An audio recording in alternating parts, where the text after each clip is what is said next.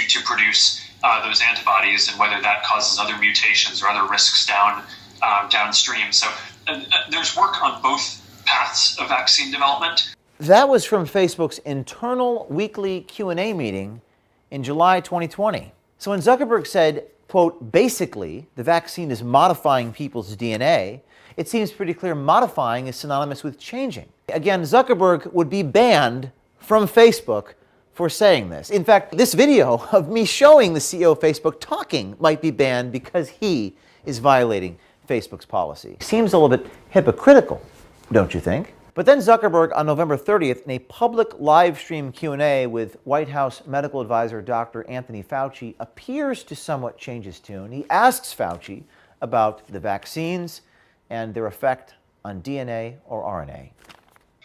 And just to clear up one point, I mean, my understanding is that these vaccines do not modify your DNA or RNA.